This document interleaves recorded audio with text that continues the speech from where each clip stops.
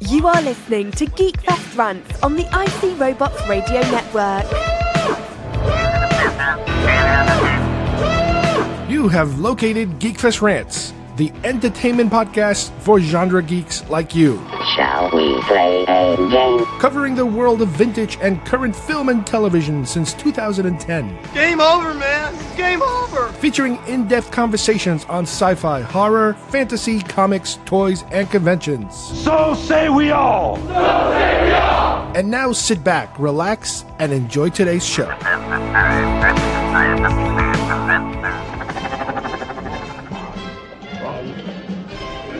Hey, we don't serve their kind here. What? Your droids. They'll have to wait outside. We don't want them here. Why don't you wait out by the speeder? We don't want any trouble. I heartily agree with you, sir.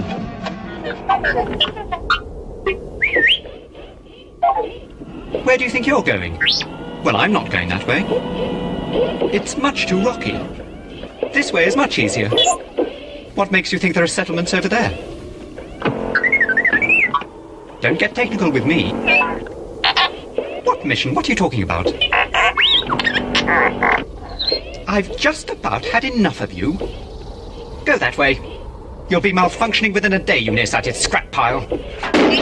And don't let me catch you following me, begging for help, because you won't get it. Oh, no. Oh, Artu, can you hear me? Say something. You can repair him, can't you? We'll get to work on him right away. You must repair him. Sir, if any of my circuits or gears will help, I'll gladly donate. He'll be all right.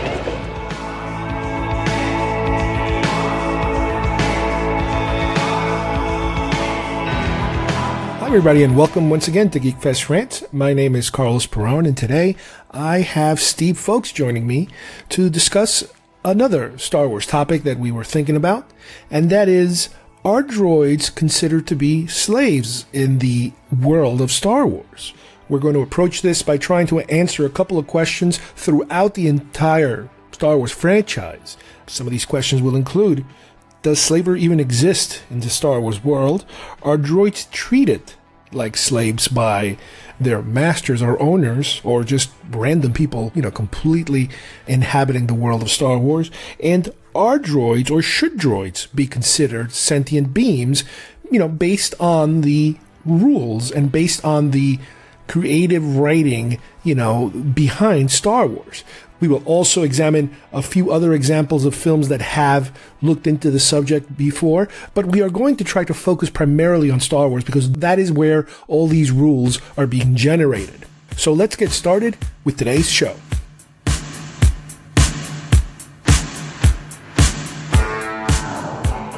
What did I teach you? You fought the Duke of New York. You're a number one. You will not laugh. You will not cry.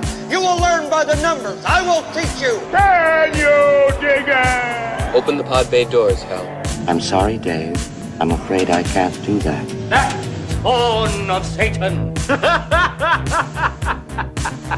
Oh, really? The Force will be with you, always. Hey, Carl, how you doing? Okay, everybody, joining me once again, I have Steve here with me. Hi, Steve, how are you?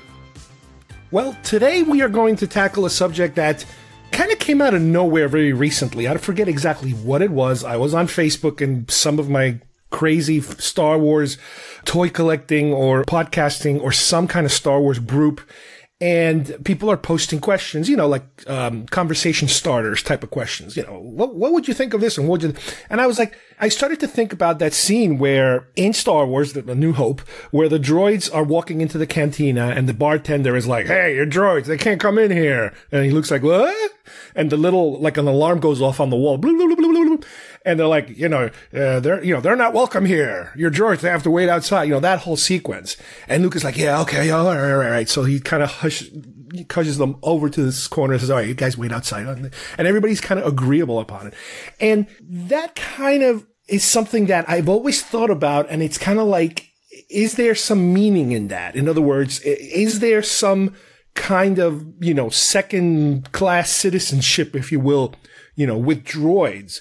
But even before we can even examine droids altogether, the first question I would ask is, in the Star Wars films, because it is a fantasy. Now, that's another thing to keep in mind. Lucas specifically said, it's not really science fiction. You want science fiction, you go see 2001.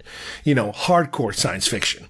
Star Wars is more fantasy with a science fiction, code over it. So the question is there such thing as slavery in Star Wars? Now, granted, I'm trying to approach this from the droid perspective. Are droids treated badly? Are droids ignored? That sort of thing. I did a show many, many years ago. I even forget how long ago. And it was all about droids and the different type of droids. And we were got to a point, I remember with the co-host that I was working with at the time, where we were like, but wait a minute. It sounds like these droids can do so much and are so almost sentient in a way because they're so personable and they express feelings and they express pain and this and that. Does that mean that they're slaves within this fantasy world that we're dealing with? And we never really went forward with it. We kind of stopped there and said, okay, let's stay on topic. But let me ask you a question. Based on what we know so far of all these films, is the concept of slavery something that exists in Star Wars? I mean, now we have to sort of realize the context that, in Star Wars, they were obviously shot out of chronological order. But I mean, if we started at Phantom Menace, Episode 1, the whole idea of even human slavery is a real thing. So, let alone we would bring into something like the idea of having, droids or robots, if you will. So that, I think it lends itself to, the point of saying, there's definitely, I mean, if they're saying in these outer rim planets and, that aren't so close to the core, capital planets that human slavery can exist, then I definitely think at least a second-class citizenship would be applied to things like droids.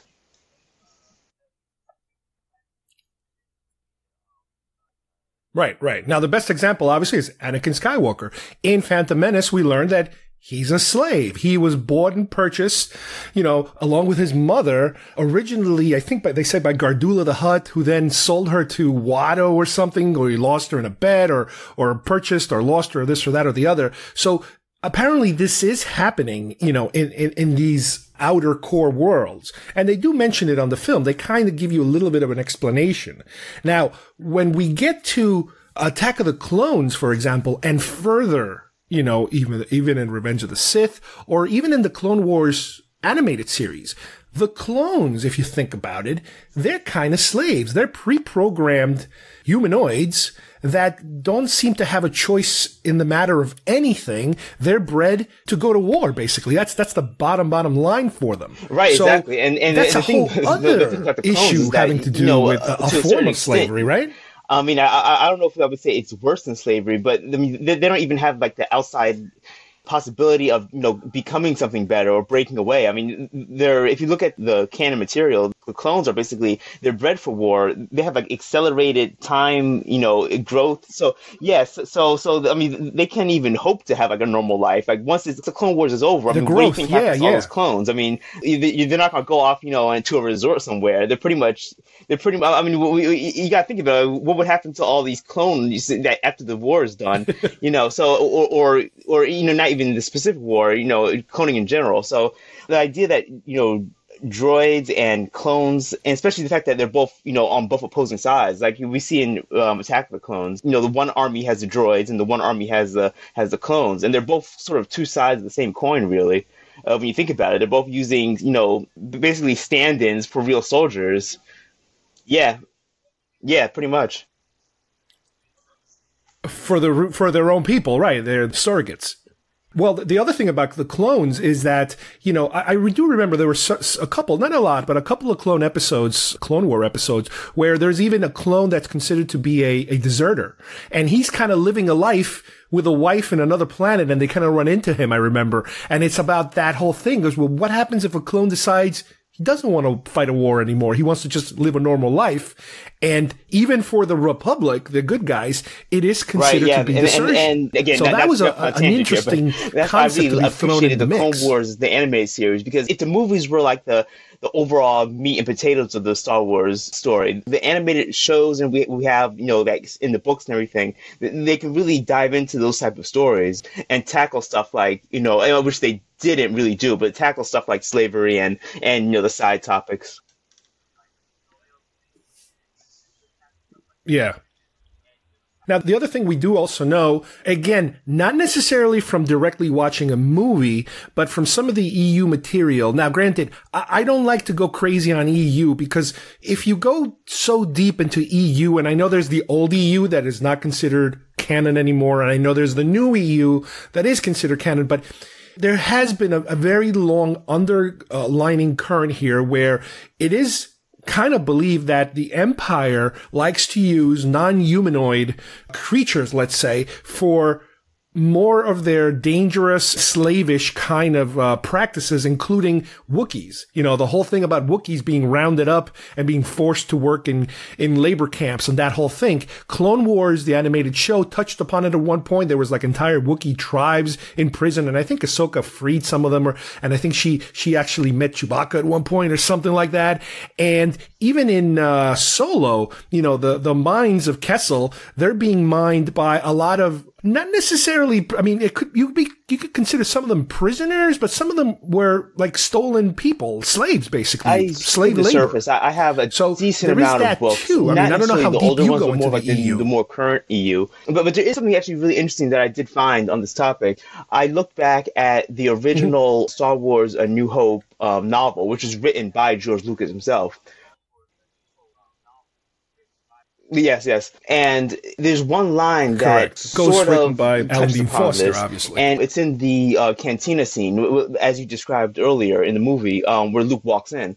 And there's one extra tiny little line that kind of stood out to me, and it's just two sentences. So let me just read this to you. It says, They'll have to wait outside. Now, obviously, this is the bartender speaking. They'll have to wait outside. We don't serve them in here.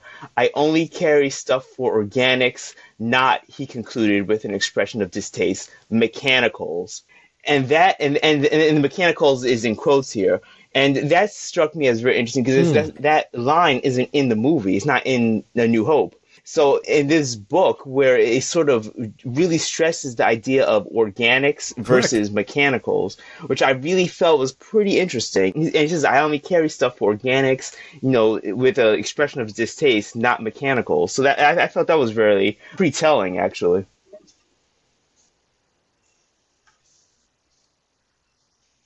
Well, it's funny because when I posted that whole question in this Facebook page, you know, I started to get a lot of traction on the page, and people were posting their opinions and this and that. And some people were saying, oh, the reason why he doesn't like them, because my personal theory was that, well, you know, New Hope takes place over here. This is after, obviously, the Clone Wars. So maybe after the Clone Wars, the Galactic Republic or whatever, or now the Empire, really, they became distrustful of droids because they were fighting the droid army and they won over the droid army. So now maybe they're going through like a period where everybody hates droids and everybody is prejudiced of droids and distrustful of droids. So that was my theory. You know, something happened to him. Then somebody mentioned, oh, by the way, they just put out a book recently called From a Certain Point of View, which is 40 stories celebrating 40 years of Star Wars. And it's basically 40 authors doing, very short stories. And one of them, ironically, you know, not to open up another can of worms, by Chuck Wendig,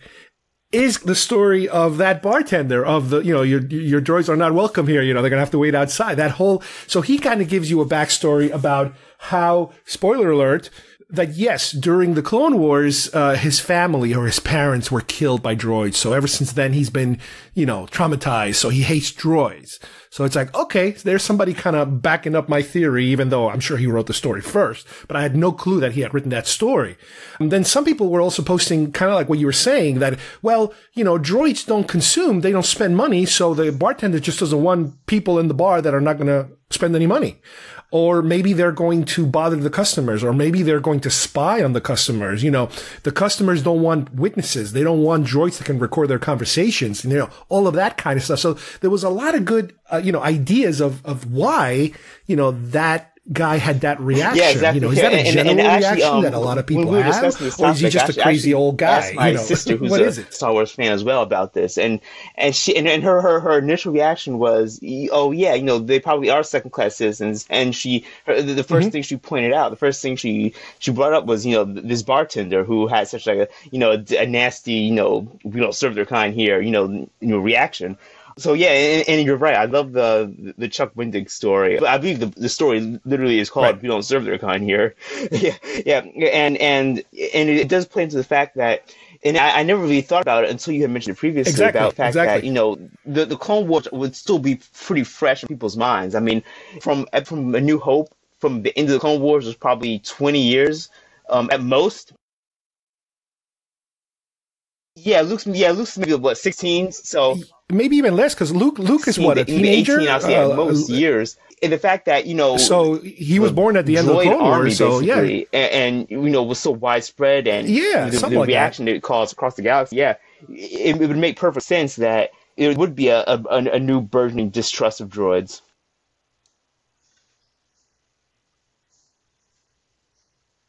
Right. The winners of the war get to decide, who the bad guys are now and who you should fear. Just like in any political situation, the winner makes the rules. The winner rewrites history. So yes, all droids are bad, that kind of thing. The other thing also to keep in mind is that even if you go a little forward into Return of the Jedi, going into not so much the droids, but Ula, the slave dancer, there's another proof that even back then, meaning when even Lucas was in charge, that the idea of these outer worlds, that sort of thing existed.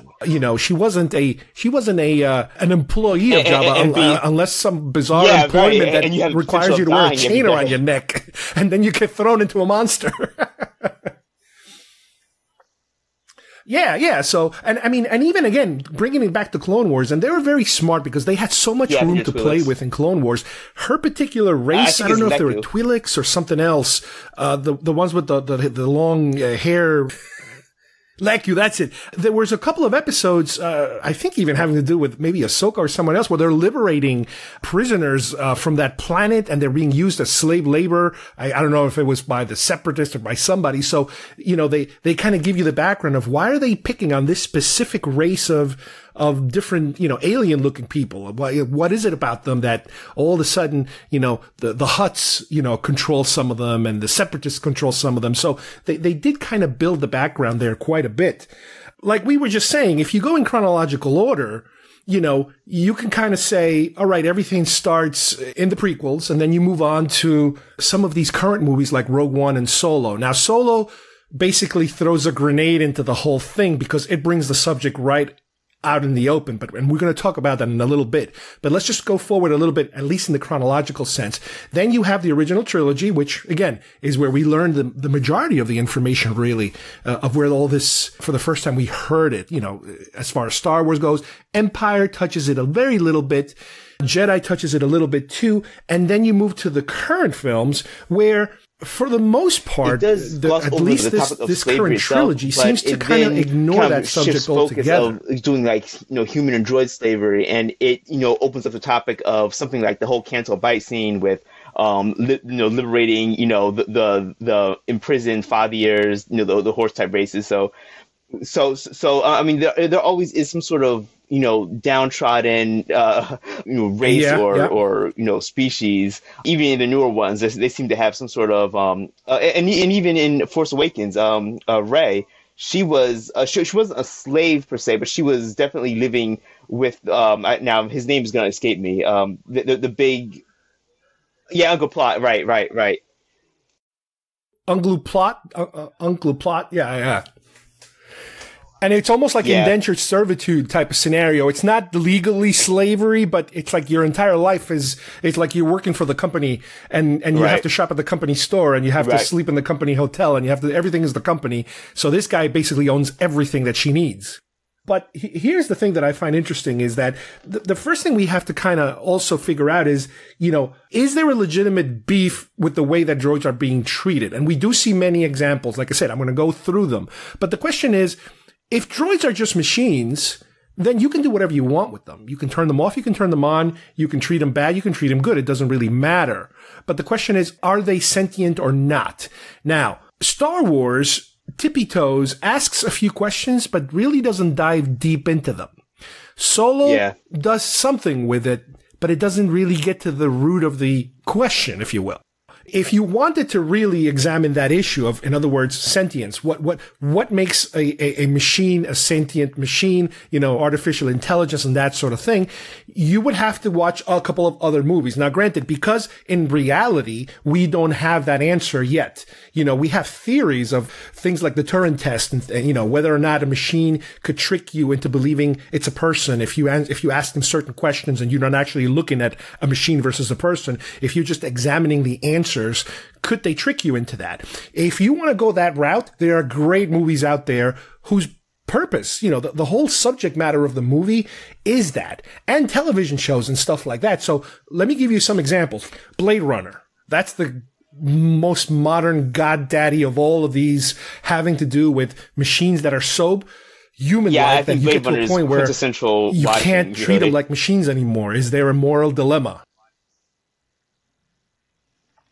Yeah. And to a certain extent, I would even say the movie Alien, because it does deal with artificial intelligence. And even the newer films, the newer Alien films, they kind of lean more in that direction. And I know that indirectly behind the scenes, like through some Easter eggy material, they're trying to connect those two franchises together as if they exist within the same universe, which doesn't surprise me at all since Ridley Scott was the director of those films to begin with. So if you want kind of like intellectual thinking about sentience for droids, you go over there. You go to a movie like Ex Machina. Did you see Ex Machina? And it surprised me too. Because, I love that movie. I didn't really expect it to be that deep, I suppose. But yeah, really, really also good watching. Oh yes. Exactly. You go to another movie like, for example, The Matrix, where it's funny because in The Matrix, the backstory is the sentience part. I mean, we know these machines.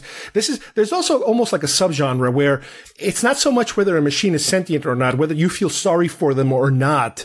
It's more of the fact that they already kind of taken over and it's out of control. So, is intelligence enough to admit sentience? If they have power over you, are you relinquishing the argument of are you sentient or not? So The Matrix kind of puts you right there in that. And I would even say there was an animated film called The Animatrix, I believe, which gives you the history of how the machines little by little were created and abused and then took over. That gets you to where the Matrix takes place. So that's a really cool thing. I remember it's very anime-ish, the little short films that they did in that animated feature. In the same vein, obviously the movie like The Terminator and that whole franchise. You're not even asking the question of sentience. The machines are in charge, deal with it. That's it. A little closer to home in television, for example, Star Trek, The Next Generation, just about anything dealing with the character Data. If you remember that, they've had so many episodes, and they even had one specific episode all about him being declared Starfleet property, whether or not they could just decommission him and take him apart. So that was a cool one where they kind of explore that whole sentience issue. The movie 2001, machine that really kind of out of control. The movie AI, Artificial Intelligence, the one that Spielberg did, kind of took over when Kubrick couldn't finish it. The movie I, Robot, once again, we're dealing now in Isaac Asimov territory. Classic sci-fi, are machines sentient or not? Westworld, not only the movie, but the television show deals with a lot of that whole stuff about, people, these machines are so human-like now that they're taking basically over. You have some lighter tones, like, for example, WALL-E, or even Short Circuit if you go back many years. Chappie, which wasn't that great, but again, deals with, a machine that people are trying to take apart and, you kind of feel sorry for her. I never saw this movie, but I heard it's very much in this vein called Her. It sort of deals with sort of a what-if relationship between, a human and something that's an AI. And the interesting thing about that is that it takes it a step further in that not only is the AI are obviously artificial. It doesn't even have a physical body. It's like a little earpiece that you wear, and you can carry it around and talk to it, and she'll talk back to you. So that was very interesting to see that. So.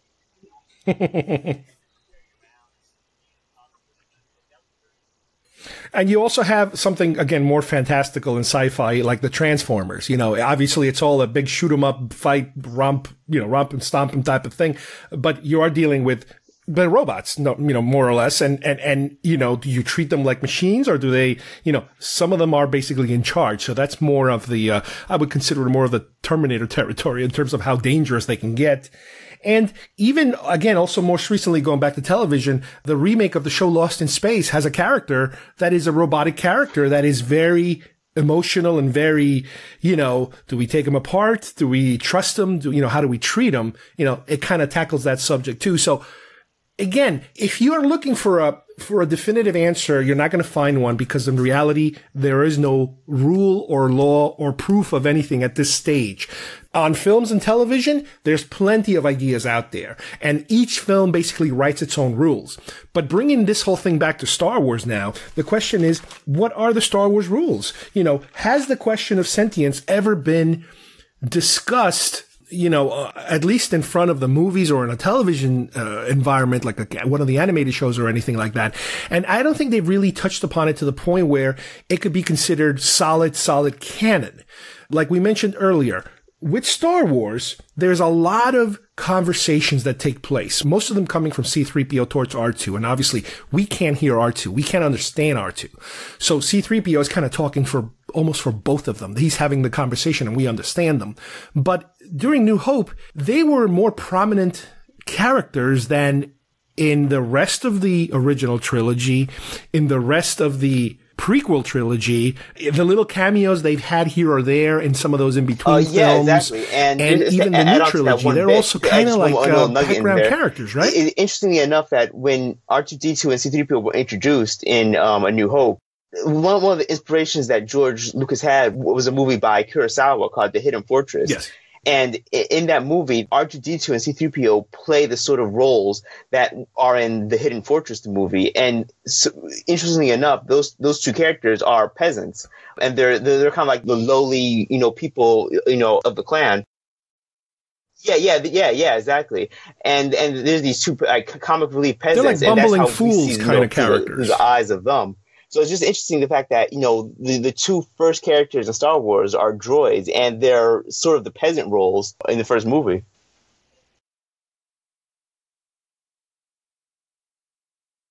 Right. And he did that on purpose. It wasn't by accident. It was by design, in terms of he wanted them to be our eyes. They were the more or less narrators of the story he was telling. And I guess you got to a certain point where he was like, okay, everybody understands what the story is now.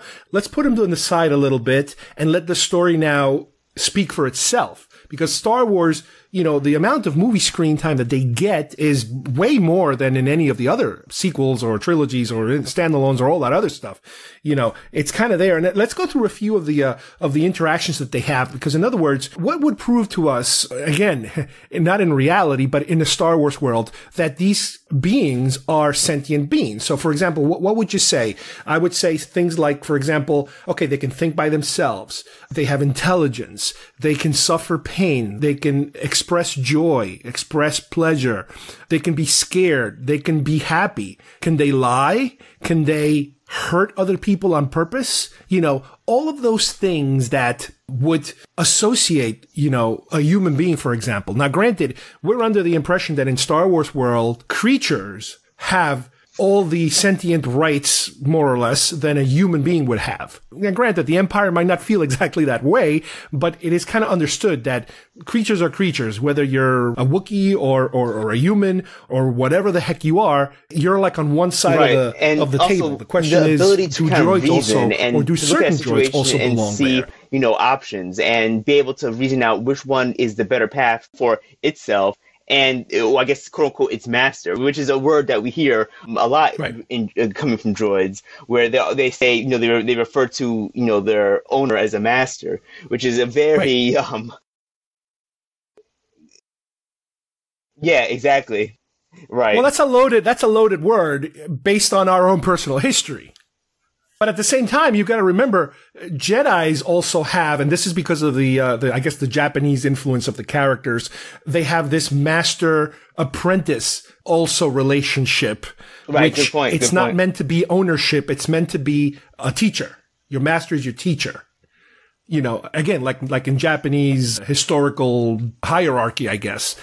Another thing that you can throw into the mix of whether sentience or not is the ability or the desire to believe in a higher form, in a god or something, or some kind of spirituality. You know, is that also a characteristic of sentience?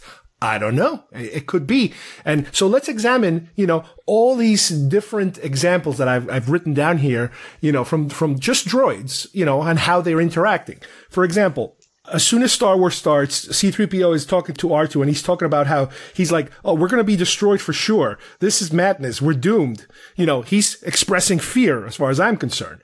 We'll be sent to the spice mines of Kessel and smashed into who knows what. Again, this is complete fear. You know, he's afraid that he's going to be destroyed. So you can kind of say, all right, there's something there.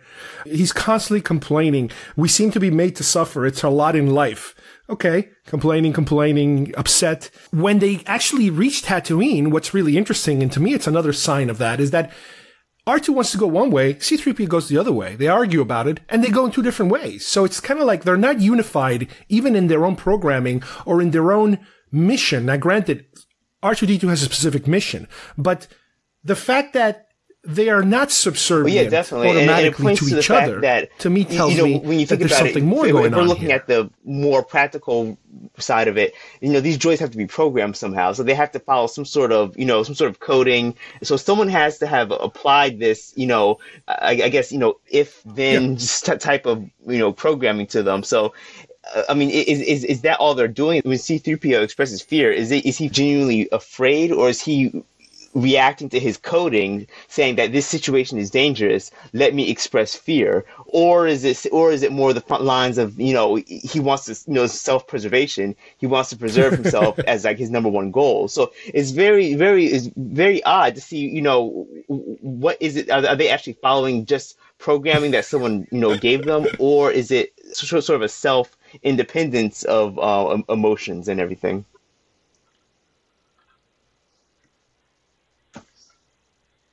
The problem is that you can even make that argument. I mean, again, I don't know if in Star Wars world you have the scientific ability to determine whether a human being is being brave because he is programmed through his DNA to be brave, or because that's a choice he made. He flipped the coin and said, scared or brave, coward or bravery.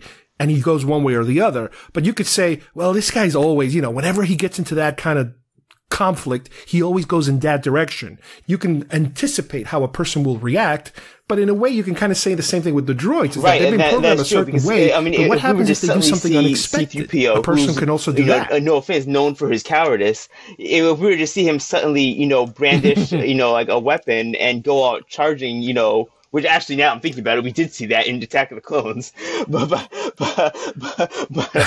you know, if we were to suddenly see him, you know, do something completely out of the ordinary, it would kind of throw a wrench in it, saying, you know, okay, well, is he reacting from programming, or is he making his own decision? Right.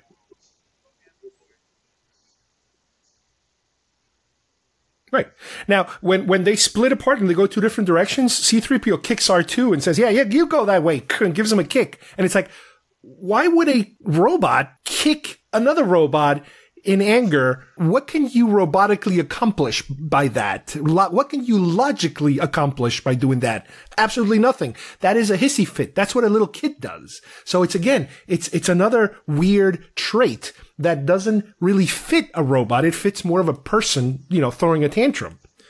He's calling for help when he sees the Jawa sandcrawler. He's like, hey, I'm saved. Again, he's always scared. What's interesting is also the Jawas put a restraining bolt on him and R2-D2 also, which is a way of keeping them subservient, to keep them from running away, from being able to shut them off easier than, I guess, finding the secret button that's, I guess, behind his neck or something. Or this way they don't run away. So that's another kind of typical, you could say, a way to keep your slave from running away from you. They do make a special point about that. And it's funny because the restraining bolt is something that I then started looking around, and it doesn't seem to show up later in the movies. It kind of goes away. So it's something about the Jawas, because of their particular occupation, which they're really junk dealers, but they're dealing with robots too. So it's a combination of like slave masters and junk dealers, you know, something like that, which is bizarre. When they're inside the sandcrawler, he even asks R2, he says, do you think they're going to melt us down? Again, he's terrified. They're brought to be sold at a block, an area where they stand them all up and they're trying to sell them to the Skywalkers. And to Uncle Owen, it's almost like he's buying there's a couple of new cars out there and he's trying to figure out which car best fits his needs. Appliances, really. They're the toaster ovens or cars or, just everyday items to the people of this world, which is basically, they're just property. And that's why you're saying with the restraining bolt, because, to them, it's just, property to be traded and used.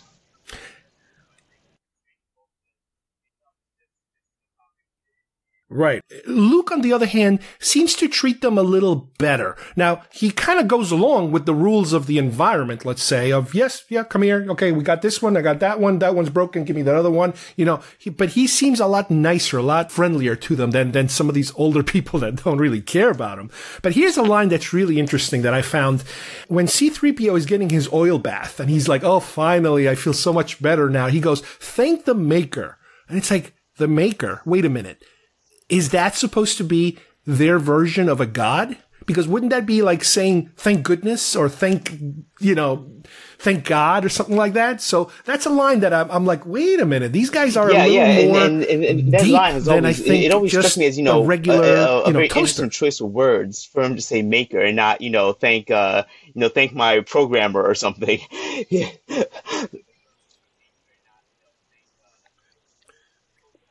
Yeah. It's like they have a specific word that doesn't necessarily specify one person, but it's kind of like an overall encompassing word, so there's very well could again, be. I don't think that was done by accident. I think that was done it was written that way on purpose. Now, the droids, especially C-3PO, he's very quick to kind of accept his destiny in terms of, he tells R2, he's like, Luke is our new master now, so you better behave yourself. So he's kind of used to that relationship, being owned and bossed around by whoever happens to be his latest owner. Which makes so sense. he's kind of perpetuating, that behavior in a way. I don't know order of the movies. His prior history was, him basically, being, created and, into ownership and bounced around from, person to person and, ordered around basically his whole droid life. Yeah. Yeah. Now, talking about the ability to lie, the ability to deceit, is that something that you could say a machine could learn to do? Again, I don't know if right now a machine could do that or would do that. In a lot of movies, you are dealing with machines that are lying to you because they're trying to kill you, for example. But in Star Wars, if you think about it, R2-D2 is like the biggest liar around. Right off the bat, he tells C-3PO, to tell Luke, can you just remove the restraining bolt? Because I have this message and I might be able to play the whole message if you remove the restraining bolt. And then Luke takes off the bolt and the message goes away. And he's like, hey, what happened to the message? Oh, sir, it's just a malfunction, blah, blah, blah. Right, yeah, so yeah. They're almost kind of covering for each other. Again, but R2 is not making a mistake. He knows exactly what he's doing. He's lying. He wants to get the hell out of there. You can prove one or the other. But then again, you can bring up the fact that, is he just following his programming, to a T, saying, okay, in order for me to get this message to Obi-Wan, I have to, do these certain actions, X, Y, and Z. So, right. It just plays the fact that, it's so open right now. You don't really know what's their free will, like what are they thinking on the fly, or rather what's completely hard-coded, scripted into their coding.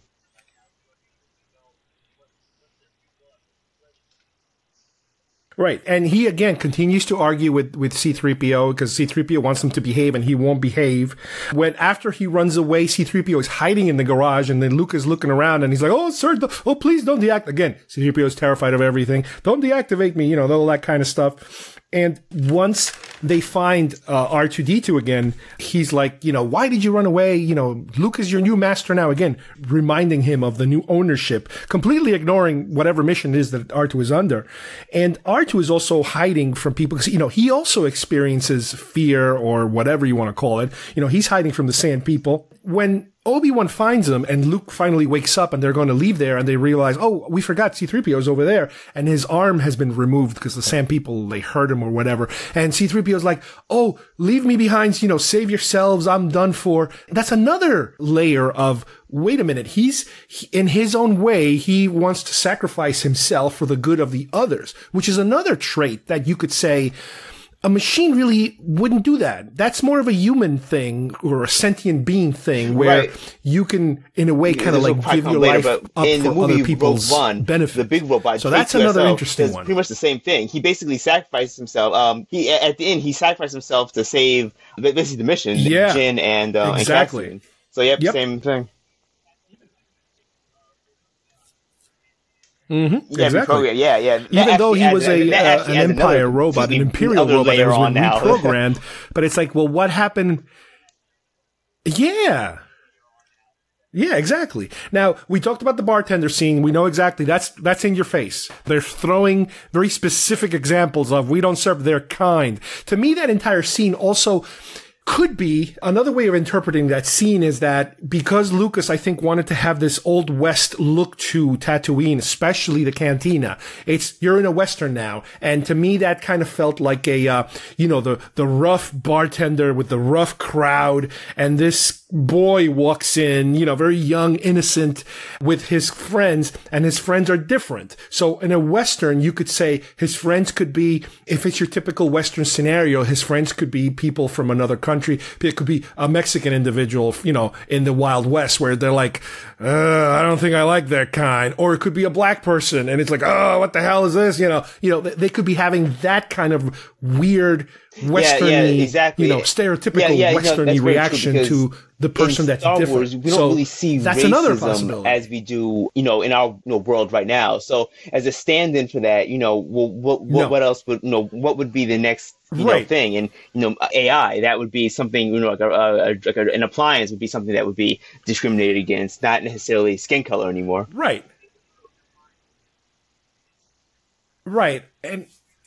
And you got to remember, with Star Wars, it's supposed to be a fun movie. You got to always remember this, because we take this so serious and we go so deep, so crazy. We fall in the rabbit hole and we don't come out. It's a children's film. Lucas has said it a million times.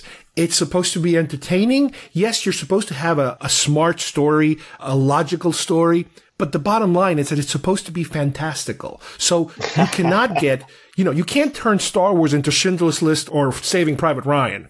You can't do that. That's not Star Wars. That you want to have a serious film, you have a serious film, and you can think and you can cry and you can, twist yourself into a pretzel trying to figure out, but Star Wars is supposed to be fun. So this is his way, I guess, of giving you a little morsel of some kind of a social issue, for example, without doing a deep dive into it.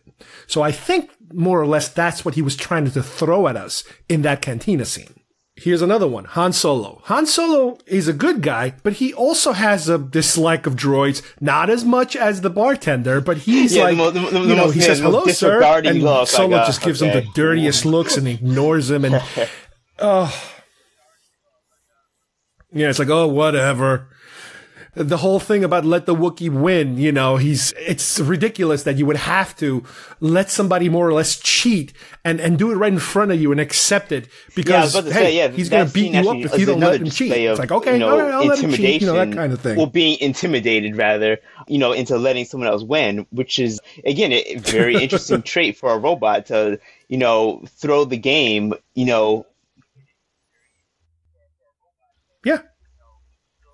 Yeah, sure. Let him win. Go ahead. Let him win. That's fine. That's perfectly fine. In the Death Star, Chewbacca roars at the little mouse droid, and the mouse droid, you can hear him whimpering and running in the opposite direction. Again, it's an intimidation. A growling creature intimidates a little tiny robot. It's like, could you intimidate your toaster? Not really. So is the little robot that's feeling going. fear? That's exactly what it's being portrayed. That's how I see it. You sometimes notice things like that. That completely slipped my mind. That's actually definitely a good catch. Right. Now, we just talked about a little bit about how R2-D2 is willing to lie to get his way, with Luke at least. After the droids are discovered by the stormtroopers hiding in the closet, C-3PO comes out and he's like, oh, they're madmen. They're heading towards the detention block, which you could say, okay, he's kind of saying the truth. He's telling them the truth because he's telling them to go exactly where they are going. Granted, they've already been there and done whatever they did. And he's like, but my little friend here, all the excitement, he's blown a circuit or something. I'm going to take him to maintenance now. So now C-3PO is lying. So it's like, wait a minute. C-3PO is also capable of lying to save his skin, basically. And they do it. They get out of there. They get out of that jam by lying. To cover it up. Yeah.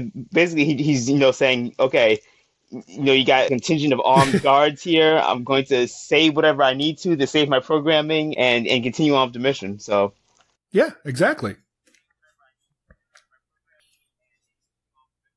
Well, he even asks Han and Luke, he's like, sir, what do we do if they come here? And they're like, well, close the door and hope they don't have blasters. They really didn't give him much to go on. So they're like, oh, I don't know. What are we supposed to do?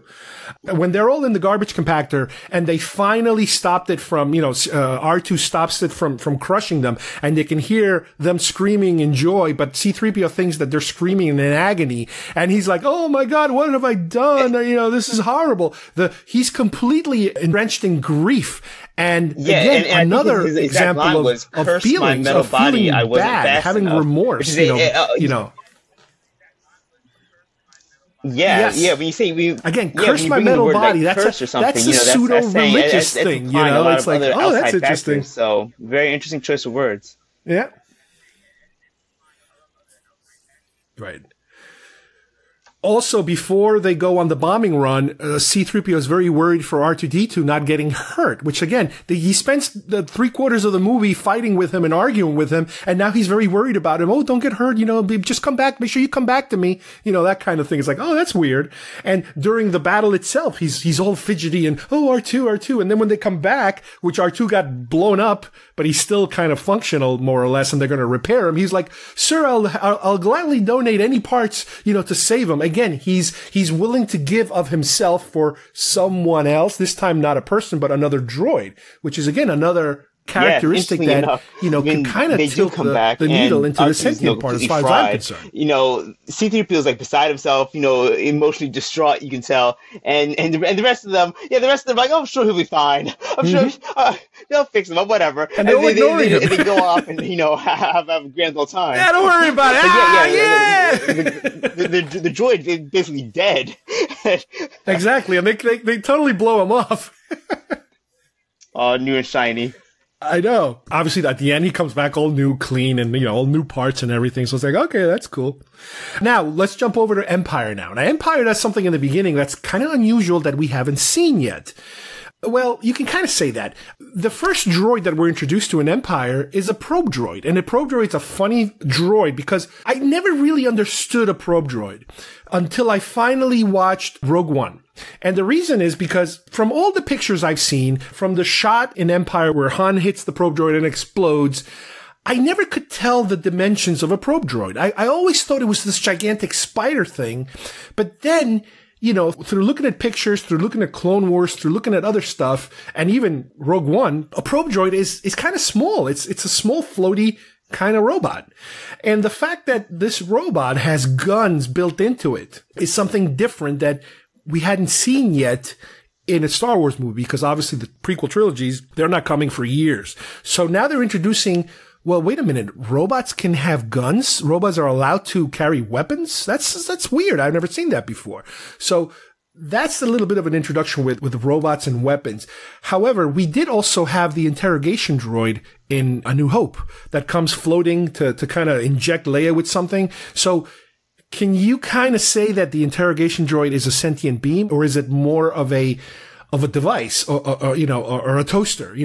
There seems to be almost a difference. In other words, not every robot we meet in New Hope has the personality, has the interaction that C-3PO and R2-D2 show. Now, granted, we don't see them. You know what I mean? There could be conversations happening all over the world, in that world, between droids and people that we never get to see. We only experience R2 and C-3PO. So do you think that all the droids are having these kind of interactions that would lead somebody to believe they're sentient? Or do you think that it's only happening with certain droids for some reason? Conversation with an interrogation droid. I mean, it'd be a one-sided conversation, with me spilling my guts to it. But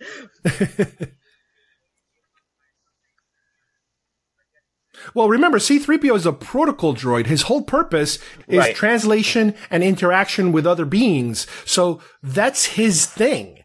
But even R2, who is not a talking droid, he also shows a lot of emotion just with his beeps and his actions. Later on in Empire Strikes Back, where we see the lineup of bounty hunters, there's one bounty hunter, IG-88, who is a complete droid, but he's an assassination droid. So, I mean, in the EU, he actually does have, he actually, thinks he's very much conscious. So, and that brings up another thing. Like some of the droids that are weaponized, like the probe droid, like you said, I can't really say that they have any sort of personality. Where I don't think they have any sort of consciousness going on. But on the other hand, you have IG-88, who is 100% conscious, and he makes his own decisions, and he has his own, story, and he's a droid. So there definitely are these conversations that are probably happening, not just with like droids like C-3PO, but other droids that are allowed to have weapons, but they do have like a higher consciousness to them.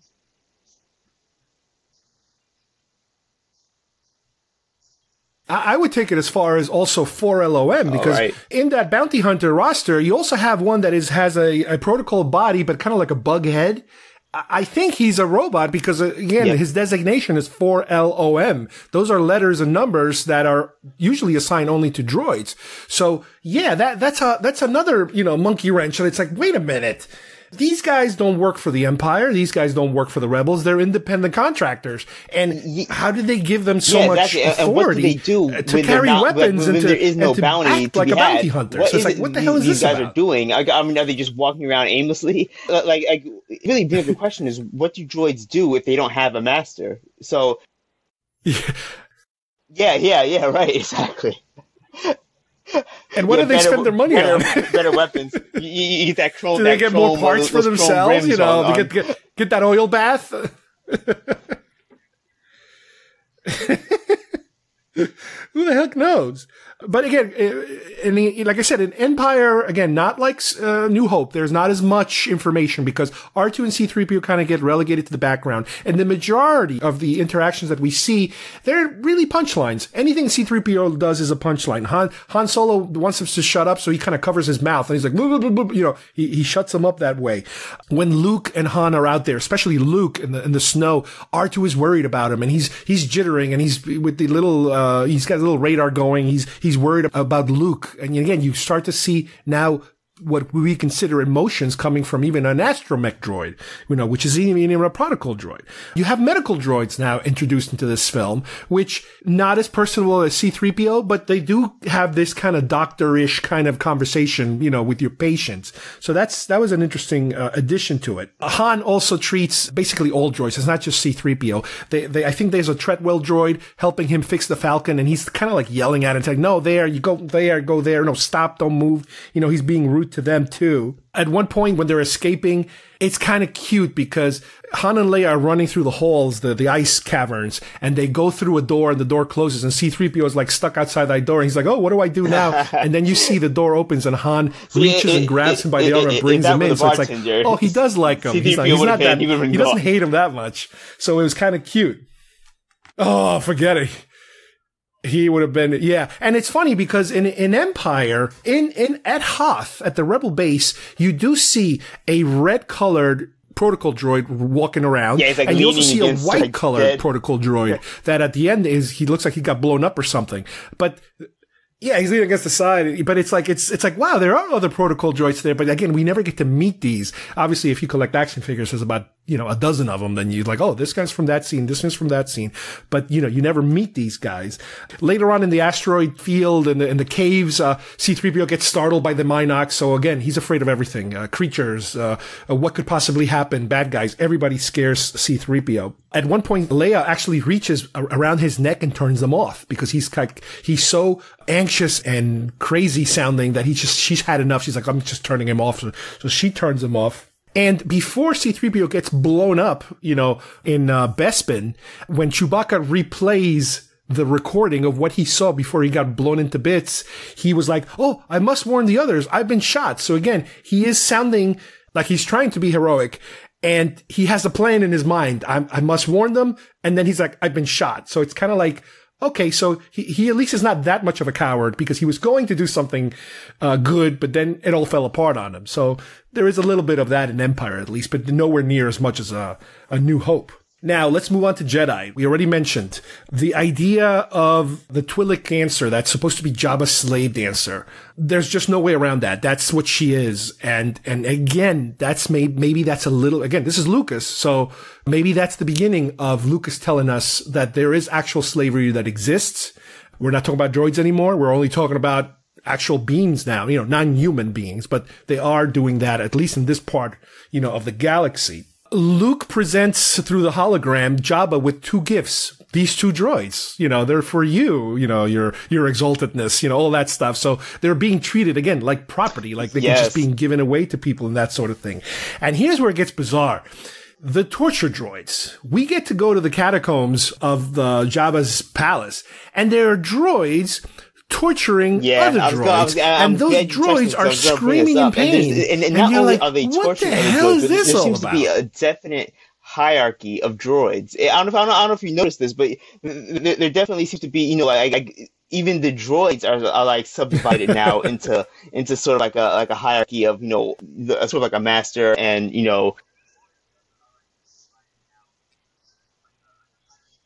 Right. But it seems to me like it's a predetermined hierarchy. In other words, it's not like these models are better than those models. It's whatever Jabba decides, whoever he decides to be the boss, that's the boss. Because the Gonk droid is being tortured. And then they're like, oh yeah, our last master translated wrong and that's what happened to him. And then they cut to a shot of what it almost looks like a medical droid being eviscerated. And it's like, why would you need to eviscerate if you could just turn off the droid and it's over, but there's some psychotic logic in putting them through pain.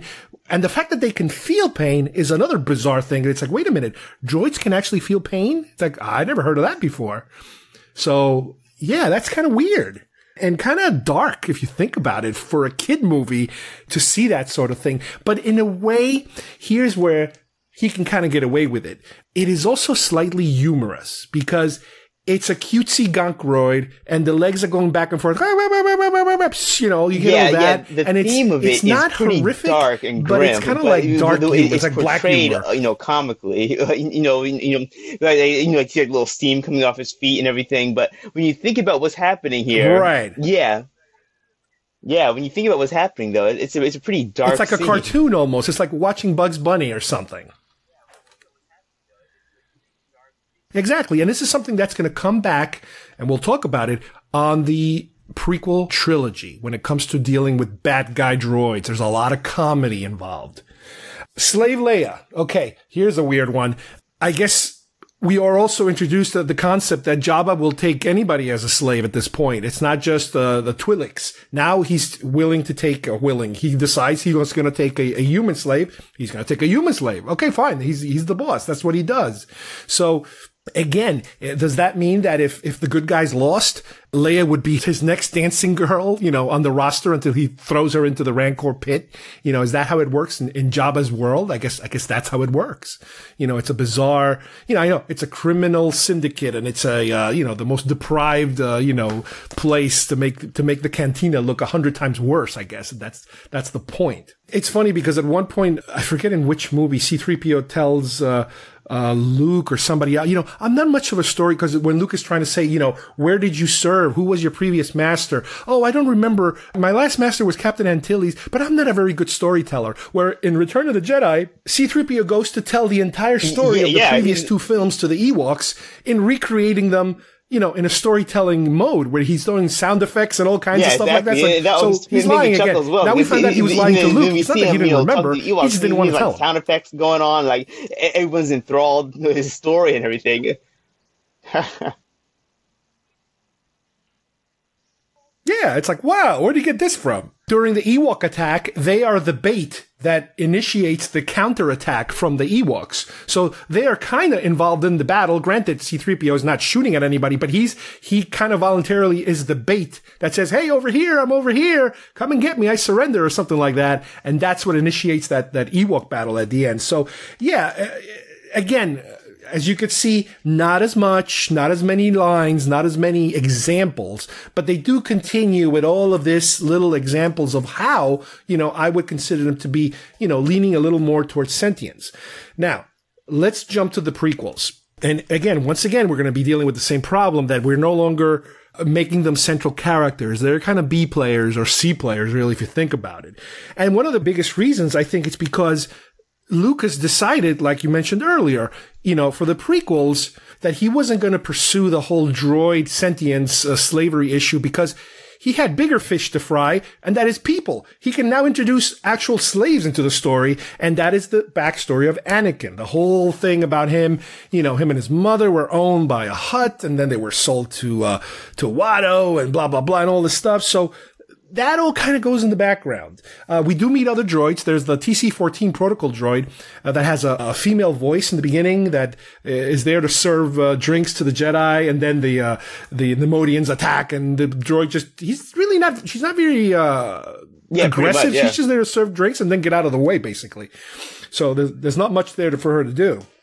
One of the things that they introduce in this film is a lot of droids, because we're dealing with the pre-Clone Wars and how the Clone Wars actually happened. And we basically understand now that the bad guys, or the manipulated bad guys, have a robot army. So all of these battle droids, all these different versions of battle droids, which later in the other films they get even, super battle droids, and this, that kind of battle, and that kind of battle droid. But the typical battle droid, they kind of turn them into these funny, kiddie-ish, very, again, Bugs Bunny, Wile E. Coyote kind of silly robots. Because, and again, my theory, you tell me, but my theory is, can't do Saving Private Ryan. We can't have people's arms blowing off and blood spurting everywhere. You got to keep it light. So the only way to do a mass extermination of droids is to make them very, robotic and non-human. In other words, strip away from them as much as possible of any of these qualities that we just discussed from C-3PO and R2-D2. The design of them, and just they're very generic. They have and that's, I think, what they did. Very generic faces. Nothing, there's no. Yeah, exactly. There's no emotion. Well, I mean, none of the droids. Really Roger. Everything is Roger. It's debatable, but these battle droids, the B1s, they're very very basic. There's no personality at all. So when the Jedi hack through them a knife through butter, we're not supposed to feel any emotion to them. It's like toys, yeah. Right, and they're always not cracking jokes, but their lines are like, well, who is he, and who are you, and what? And they talk like this, and it's like, it gets kind of annoying after a while. And the other thing that they make us understand is that they are not autonomous in terms of, they really have a big problem thinking for themselves. They have to have a control droid ship, which brings us to the climax of the film. You blow up the control ship, and they all kind of turn themselves off because they don't know what to do with themselves. And as opposed to regular droids that we've seen, where they're not really directly controlled by any master control room. That's the thing about these droids. That you remove as much humanity that you can from them. That idea, I guess, to make sort of them goes away, more really, because in the other movies, and especially in the books, that idea of having a master control on and off switch really is not used ever again outside of Phantom Menace, which is sort of odd. Yep. Right. Now, because this is the prequel trilogy, we get to learn where R2-D2 and C-3PO came from. Now, obviously, C-3PO, we find out that Anakin built them from scratch, from spare parts. So that's interesting. Okay, you can kind of say, well, maybe there's part of Anakin in C-3PO's programming, or is the programming parts that came from other parts, so it's whatever Anakin was able to find in the junk shop? I don't know. But what I find even more interesting is that R2-D2 was basically a repair droid in the Queen's ship. And once that ship gets damaged, they start through an elevator bringing up droids, automatically, 3 or 4 droids And R2-D2 is the last one of those fourth, because every single one that goes up, boom, gets knocked, destroyed, hit and destroyed, hit and destroyed. And R2 is the last one, and he's able to push that little button and fix the engine or something to make it go a little faster to get away from the danger. And here's where it gets even weirder. He is brought down to the Queen's chamber, and the Queen formally congratulates R2-D2, and he's like, he's to be commended, and please clean him up. And Padme, obviously at this point, we don't understand that there's a decoy, there's a real Padme, and there's a real Queen, real that. So Padme will go and take care of him. So I don't know, was that the decoy reacting in a bizarre manner, or was she reacting in that bizarre manner because Padme had asked her to that was act like in an that bizarre imperial manner? ship where it was, you know what I mean? It was like or the Empire didn't exist at the time, but I'm sure the reaction and the tolerance of droids varies from planet to planet. So perhaps on Naboo, maybe droids are looked upon more as, not just property or servants. They may have like a slightly higher respect level for droids on certain planets. So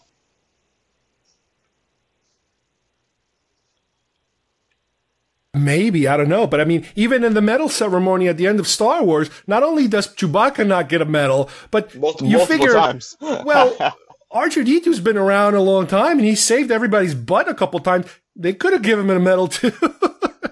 They're not treating him as good as right now they're treating him at this point. It's almost like at this point, he was a machine, and now he's been formally elevated to, you're now something more important than just another machine. It's like, welcome to the club. It was like, okay, that's interesting, because now he comes with them everywhere they go. They follow her around, that kind of thing. So that's an interesting thing to have. And again, because I started getting kind of crazy paranoid, I keep looking for restraining bolts. He does not have a restraining bolt. They don't have a restraining bolt on him. So he's kind of like a willing robot that's willing to do his job, or whatever the heck his job happens to be. After the Clone Wars, is that something maybe that was then not required, but maybe in higher demand because people were so paranoid maybe about droids, sort of coming, out of nowhere and attacking, from this fear of the Clone Wars. I wonder.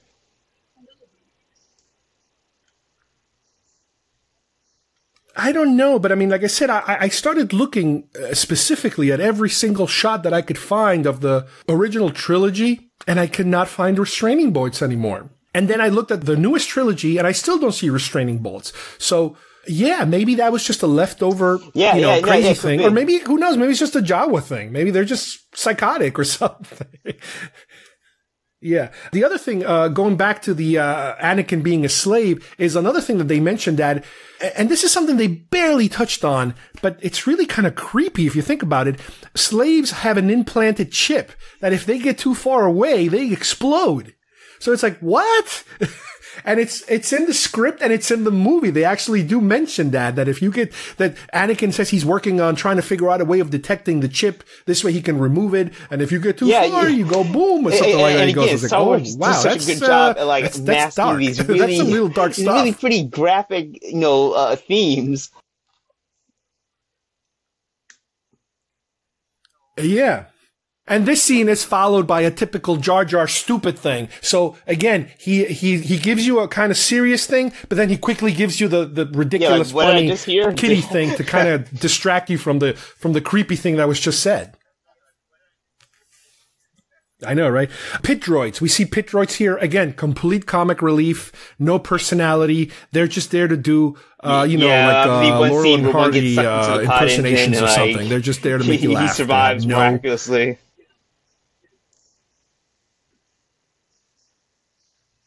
Yeah, and Lucas kept saying, this is for kids. This movie's not for fanboys. It's for kids. So it's like, okay, all right, we'll go along.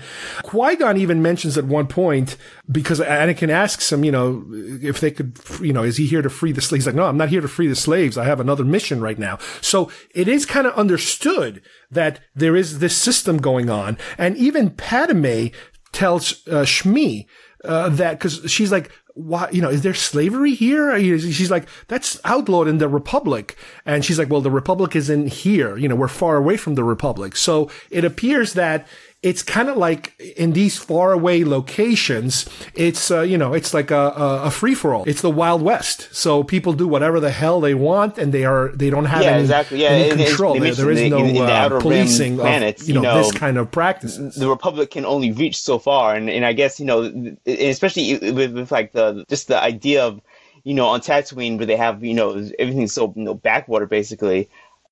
Yeah, it's basically a free-for-all, and slavery is something. I mean, I'm not sure how overt it is. Exactly. I guess pretty overt, but if the Republic showed up on their doorstep, I'm not sure. Like, would they go about trying to outlaw it, or would it just be kind of? I don't think so. What very little I read about the EU, at least, it's kind of like it's officially not allowed, but if the Republic cannot get to it, they kind of have to look the other way a little bit. Remember, the Empire is holding slaves, except not as much or not as obvious. There's Wookiee slaves apparently helping them build things all over the place. And again, one of the reasons that I read, again, EU reasons that the Wookiees, they would not cooperate and they would fight too much. So, because they couldn't get them in line, and I guess they just didn't want to exterminate them all, they said, all right, turn them into slaves. There you go. There. Problem solved. So it's like, okay, that's interesting. Again, Lucas does not want to get that deep into the subject. He wants to touch it and then go somewhere else, because I guess he doesn't want to beat you over the head with whatever message he's trying to give you, whatever subtle messages he's trying to give you, which I guess nowadays, that's one of the things people are complaining about, is that the messages are too overt, that they're not just touching you, they're explaining to you the message. Let's jump to Attack of the Clones. There was one interesting line that I've never remember hearing before, and this is when Obi-Wan is visiting Dexter at his diner, and he's talking about the cloners and the robots and this and then the droid army, and he said, and Dexter says to Obi-Wan, if droids could think, then none of us would be here. So again, the Clone War hasn't happened yet, but is he kind of insinuating that because of the Phantom Menace version of droids, that they're kind of stupid? That they're lucky that these droids are stupid. But now, if these droids could think for themselves, which is what ends up happening, through the Clone Wars, is the new models of droids will start coming out, the super battle droids, all these other droids. And again, through the Clone Wars animated series, I remember they have these, I think they call them the commando droids or something, that they were really cool looking, deadly robots and stuff like that. I guess maybe he's kind of thinking about that these robots are becoming a problem now. They're more dangerous than you thought. All he sees is, because he works in a diner, so all the droids around him are, servants, probably cook. Yeah. So, and I'm guessing battle droids and droids that would have to make decisions for themselves probably wouldn't have been seen at this time. This is Clone War, on the heels of the Clone Wars. So that's how technology probably wasn't widely seen. So yeah, it definitely makes sense. Right. Mm-hmm. And as we said before, the whole subject not only of slavery of humans and other beings then gets even bigger by the introduction of clones, the slave army of clones. So that's a whole other thing to think about. So now you really don't have that much room to think about what's happening with these poor droids, because there are so many other worse problems that you're thinking about. Like, well, this is a bigger problem than that problem, so let's think about this now. So yeah, they're throwing quite a lot of information at us. Watto, we then find out, because Anakin is looking for his mom, apparently he sold Shmi to Lars, who ends up being the father of Uncle Owen because of his marriage, of his earlier marriage, I guess, before he married Shmi. Obviously, Shmi gets taken by the Sand People. She dies. Anakin loses his mind. So it's interesting, again, that we're being told that somebody bought her. Another human being bought her, and then he fell in love with her and married her. So it's interesting that kind of thing could happen in this, under the rules of this weird world that we live in, with Star Wars. There was a bizarre quote, if you remember, when C-3PO is inside the droid making factory, where he sees all these droids being manufactured, and he says, "Machines making machines, how perverse." So it's like, So, right. So where does he think droids come from? They're not coming from factories. It's kind of weird. Perhaps he has no knowledge of how droids are made. Perhaps he thinks that. Mm-hmm. Yeah, yeah. No, it's pretty it's much. their equivalent and of the stork brings babies. Mass production of battle droids. Now, this is this the maker? It's like, yeah. Well, because you remember that factory is not a human factory; it's a Geonosian factory, but it's practically being run. It's automated, even though there are some of Geonosians flying around there and stuff like that. But the machine themselves is completely automated, the process. You mentioned earlier also during that final battle in Geonosis that C-3PO, he loses his head and they put it on a battle droid body and they put his body on another head and they swap heads and he's like screaming, "Die, Jedi, die!" And he's shooting at them, but he's like, "What am I doing? What am I doing?" So that's interesting because it's almost like his programming's been changed, but he's fighting that programming. He doesn't want to do the things that his body is doing because his head is telling him don't do that. Even now I watch it, I'm like, let me fast forward to this. But if you try to think about it, in the terms of, his free will, his head is on, another, on the battle droid's body. So, I mean, where is his C-3PO-ness? If you can get what I'm asking, like, it's obviously not stored in his head completely because he's.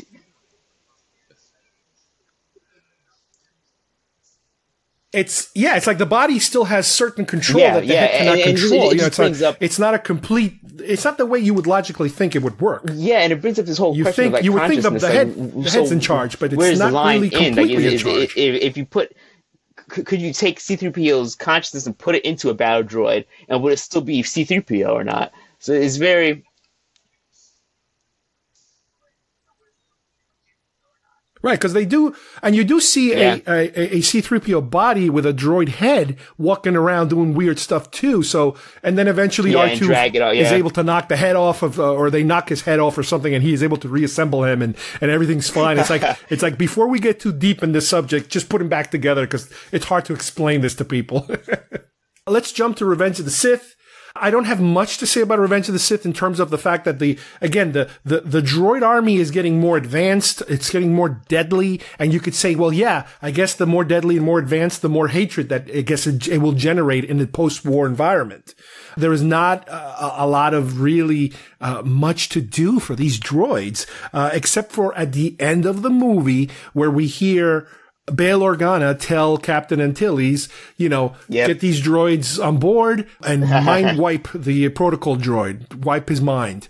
So it's like, and Seabird's like, what? Now the question is, why do they have to mind wipe him and not R2-D2? Is it because he can talk and he's a blabbermouth and he's an idiot? Or is there some kind of other protocol that we are not aware of? And because he's so talkative and because I would say C-3PO's, reason for existence is to talk. So, if I was a commander of, I realized that this guy just saw, a whole bunch of, important, actions and things like that. I would say, okay, yeah, you might want to wipe his memory just to make sure, there's nothing that leaks out or anything.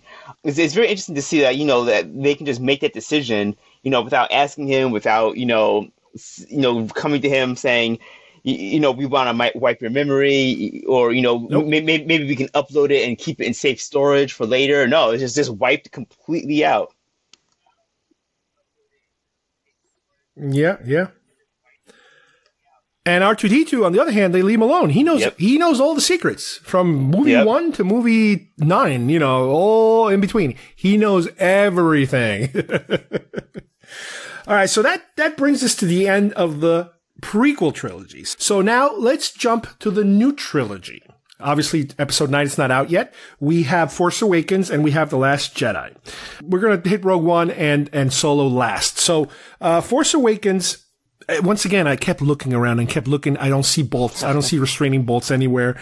It's becoming an obsession with me, looking for restraining bolts everywhere now. So as far as, the future of the Star Wars world, they kind of, I guess, stopped doing that, or at least even in Jakku or whatever planet you happen to be on, they don't mess with that, or at least the Alliance, the Rebels or the Resistance or whatever you want to call them, they don't mess with restraining bolts.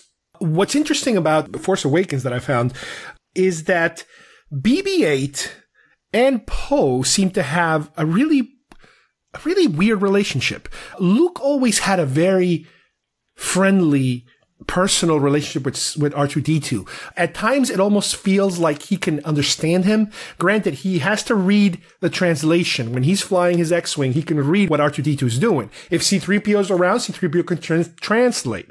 But he doesn't completely, I think, understand every word. It's just that R2 has certain inflections that you can say he's sad, he's angry, he's warning you, he's upset, But I don't think Luke can understand them 100%, at least as far as the movie goes. Luke and R2, the EU might tell us something I'll go a bit different. further with Poe. Do you have any information later? on this? But yeah, in the movies, it's Luke. You can tell sort of what R2 is thinking, just basically the inflection,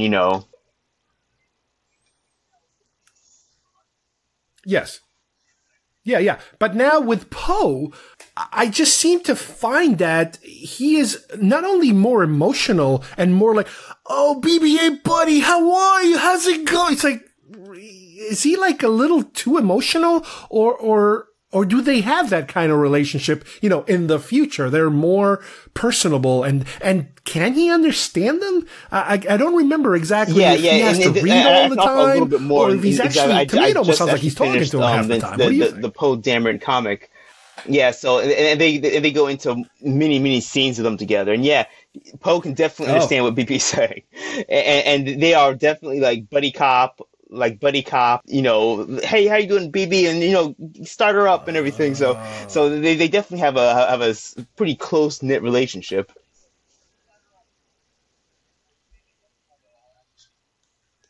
But it's almost like he's talking to a young kid.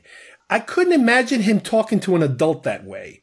It's hard to really picture what's the equivalent of that kind of inflection.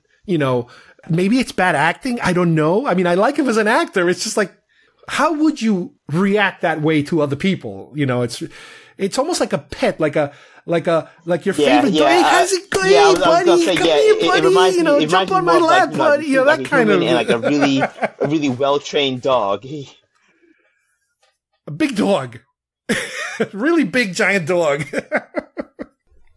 Now, another thing that is a little different here has to do with Rey, because she seems to understand everything BB-8 says. It's kind of like a given in the film. She doesn't even have to look at him. She can understand them even if she's turned away. And that's somewhat of an upgrade, I guess you could say, from the original trilogy, as far as chronologically, that there are certain people that can do that. Luke, we almost kind of felt that a little bit, that he was able to understand, even though we did have a couple of scenes where he's reading the translation in the X-Wing of what R2 is saying to him. But by this point, she's just talking to him like she's talking to anybody, and she is capable of understanding. And from what I understand, it is also explained, again, EU material, if you want to consider the novel adaptation canon or not. They do go into the fact that because she lives in this trading post, she's exposed to so many languages, and she learned many other languages, possibly including, the Wookiee language and whatever the basic droid speak that the astromechs can do. So it's interesting how they go in that direction, progress as far as understanding droids. You could kind of read into it that it makes them even more personable, than they used to be in the past, because if people can completely understand their language, it's a little more difficult, to ostracize them. And again, they don't touch the whole issue of sentience and the whole issue of slavery of droids. Not a peep in this movie, not a peep whatsoever. Now, you jump to The Last Jedi, and you still have that BB-8 Poe Dameron relationship. There's a lot of cute moments, don't get me wrong, between BB-8 and Finn also. There's a lot of comedic moments, especially when those two meet and he's lying to him and he's, they're fighting and that kind of stuff. But with Poe, it's always like it's a love story between these two. But here's something that I've never expected, and this is something that also bothered me. Oh, yes. I have so many gripes about The Last Jedi, and this was probably, number 350, paragraph 2, subchapter 3. BB-8, at a certain point, rescues the good guys by going inside what appears to be an AT-ST and blowing the lid off of it and being able to manipulate the guns, and he has the two giant legs, and he's running around in the two giant legs shooting stormtroopers. And it's like, wait a minute. Droids now are going to be fully capable of arming themselves and shooting at the bad guys? This is like separatist territory now that we're dealing with. In terms of, I would have been on board with it if it was like a never droid really were that doing was that before. Am I right? Or it has some sort of combat.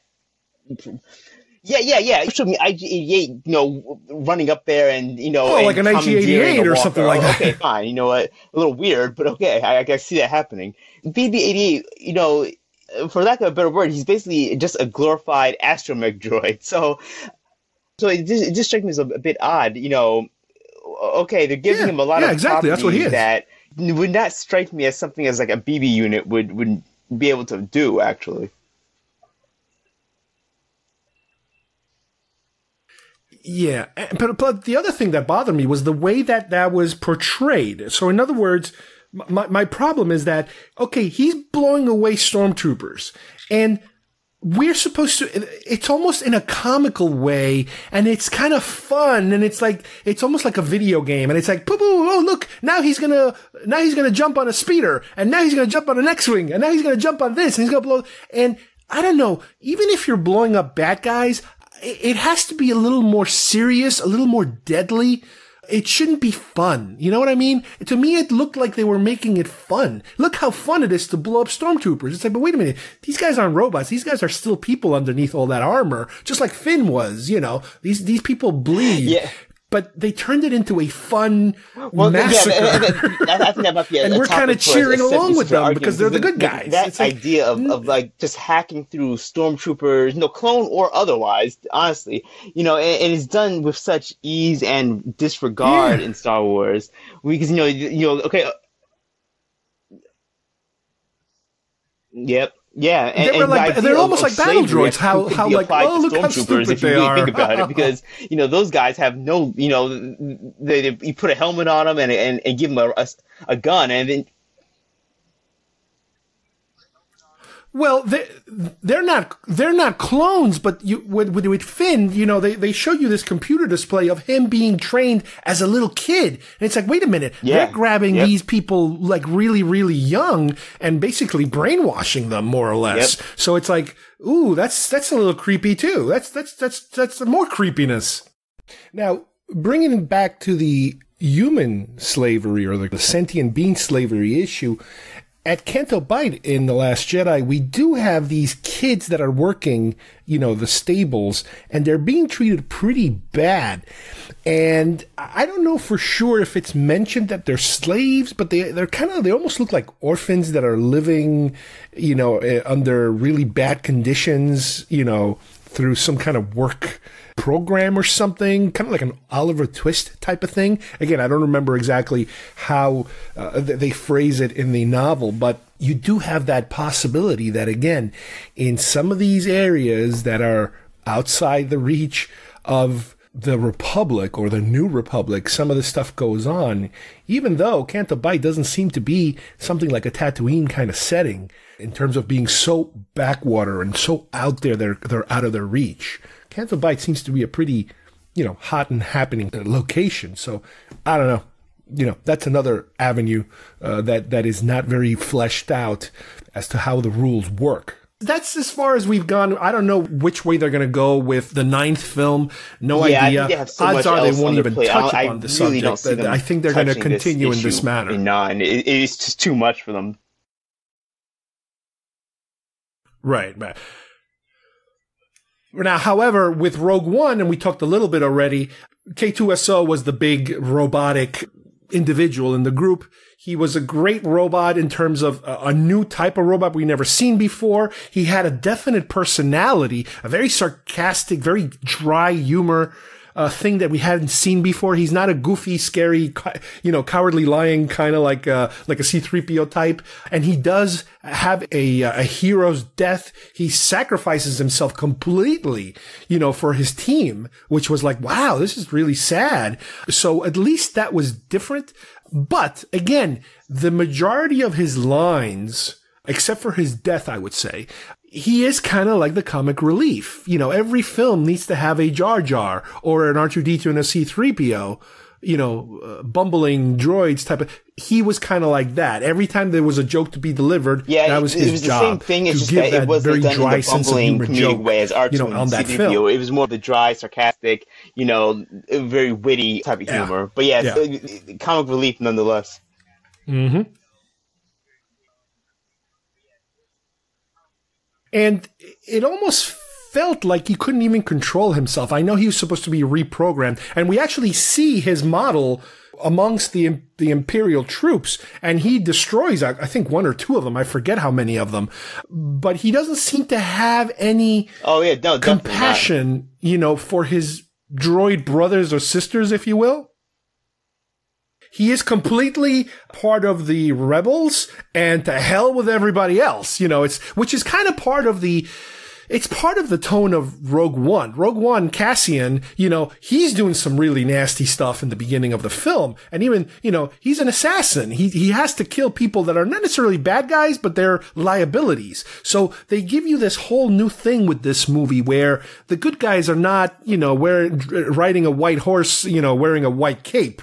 They are people that get their hands dirty too, and they're, ambiguous as to their, not so much their motivations, but their methods. And I kind of found that too in K2SO. Yeah, I doesn't read the really book, feel Rogue One, and much. it definitely plays into that factor as well, where compassion. Cassian and K2 are very cold and very, very calculating. I mean, they're working for the Rebel Alliance, sure, but they're not really as heartwarming and compassionate as. It's a very different take.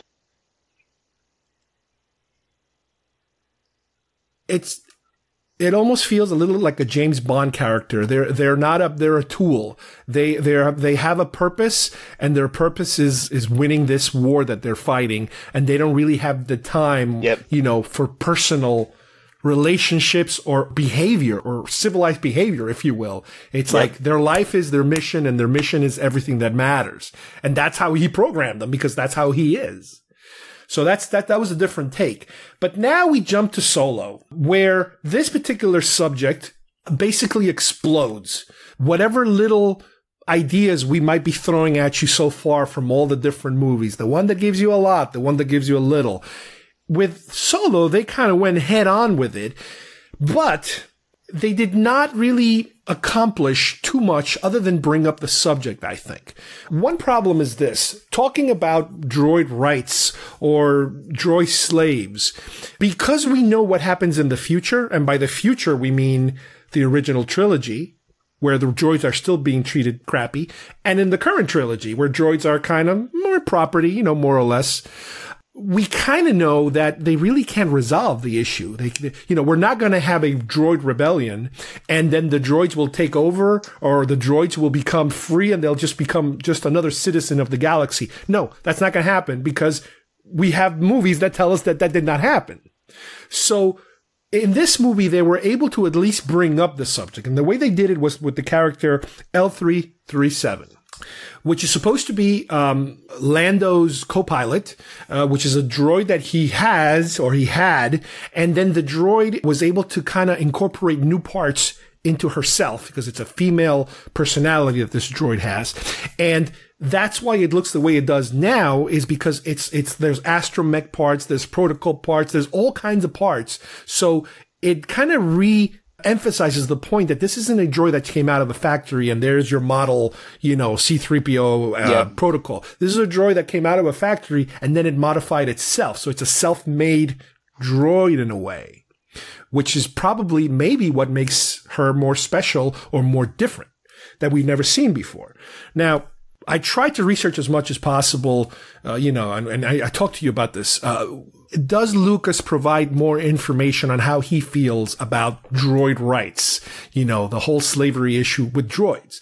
And there's just nothing out there. I cannot find anything, any quote from him, other than the droids are treated like property, and specifically in the first film, they were more important because they were the ones telling us the story, like we explained earlier. But he doesn't elaborate on what did he mean by, they're not allowed here, you don't serve their kind. What did he exactly mean by that? We don't know that. People interpret it in different ways. Writers will write stories like they did with their point of view. But I did find, and I don't know how accurate this is or how real it is, on the internet there was a scan of let me think about this, a Target booklet that came, I think, with Solo. One of those little supplementary booklets they throw on with your DVD or Blu-ray, which was giving you all kinds of character profiles. And one of the character profiles was L337. And according to the little blurb, it said something about how Lucas is the one that suggested to the cast-ins to add that element of this character being somebody who wants to be an independent droid. So the whole idea of droid liberation, if you will, or somebody who wants to fight for the rights or the freedoms of droids, of droid sentience, is channeled into this particular droid, and that's how we got it. They do credit Lucas as giving them the idea, according to this little book. Oh, that's very interesting. I did not know that, and that would make sense because I can imagine that George has so many ideas, from Star Wars that given these movies where you have to make a beginning, a middle, and an end to these 2.5 hour movies at most, it's hard to touch on everything that you would want to put into them. I can definitely imagine, that he has the opportunity where he can suggest something and say, okay, I want to touch on this subject now, and that's what I think he did with the Clone Wars series too, as well. He was able to. He was able to bring some of his ideas that he had. Well, that's what he had much. He had all the time to do that. Yeah, time frame.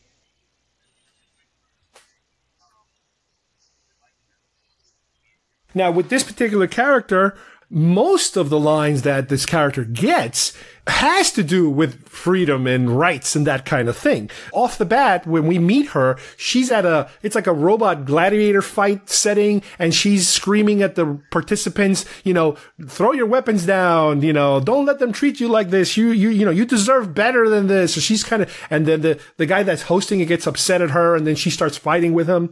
Then later on, Lando asks her, well, what do you want? And she says, equal rights. Again, a lot of this is done with comedy, which is a big problem that some people have. And I understand that, because what's happening is that they're giving you a serious subject, but they're throwing the comedy because they don't feel comfortable sticking to it in a serious manner. It's kind of like you have to sugarcoat a serious problem or a potential problem by giving you humor.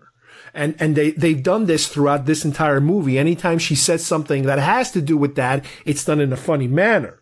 There's a point where she's cutting free like the chains to a door to get into the Falcon, and she's like, turn around, please. I need some privacy. And it's kind of weird, but it's kind of like, wait, I don't get it. Okay, she's ashamed or she's embarrassed. Okay, that's a human trait, but they make it funny, like almost like she's naked or something, it's like, okay, I get it. It's funny, but it's serious too. So, there's all kinds of weird stuff like that. Then the big scene at the end in Kessel where they're trying to create a diversion, she basically starts a droid revolt. Not only is she involved in freeing all the prisoners and the slaves, humans and creatures, but she's also freeing all the robots. And that's when we see the restraining bolts that they start removing restraining bolts left and right. So there's another group that uses restraining bolts. And that basically ends with her being hurt, shot, boom, drops dead. That's the end of the character, more or less. But they are able to, again, through the story, Lando is basically capable of saving her brain, more or less, and injecting it into the Falcon. So now that she's part of the computer, the computer guts of the Falcon, she's able to still be the navigator for the Falcon, which somebody pointed out, which is, I don't know if it's a retcon way of kind of writing your way into something, because on Empire, there's a scene where C-3PO is trying to figure out what's wrong with the Falcon, and he tells Han Solo, your computer has a very peculiar dialect. And people are saying, well, okay, that's the connection to L337, is that this isn't a regular computer in the Falcon. This computer is a robot, just like he was a robot and some other astromechs and that sort of thing. So again, this is retcon. So retcon, you can make up whatever you want, and it's a happy little coincidence that they were able to manufacture. But it kind of gives you that whole thing. So with this character, like I said, they're able to throw the subject kind of in your face. Yeah, and I think they did a decent job. But they also have to kind of coat it with a very thick layer of comedy. there wasn't really, and I know it wasn't the main focus of the movie, so I guess they couldn't have given us a definite answer or anything. But it just seems like the whole droid revolution was interesting. It was a good idea, but it just didn't really go anywhere. At least in the movie.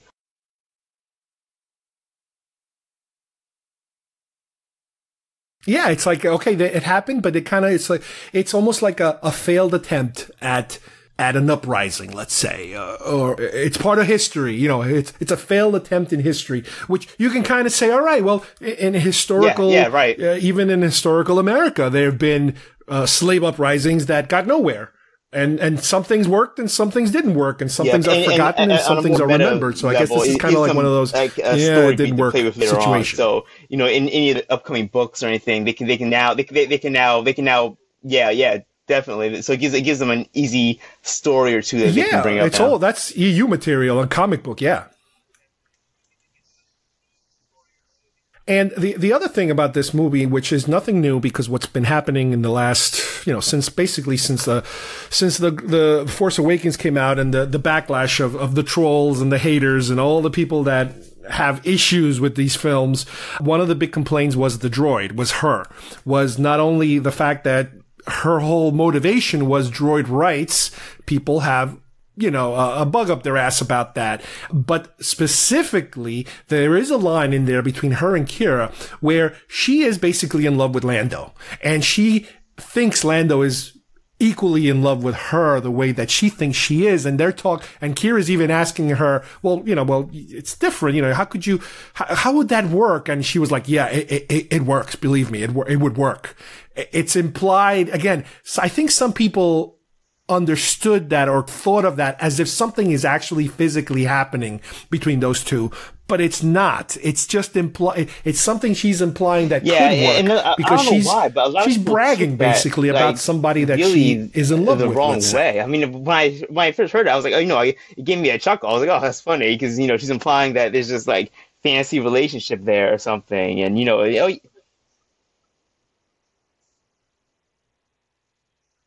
Well, not only a fancy relationship, but there's like actual physical thing that could happen that she can kind of calculate that it is possible that could happen between the two, and then the fact that he was so sad because when she dies, he's heartbroken, he's holding her like he's holding a person.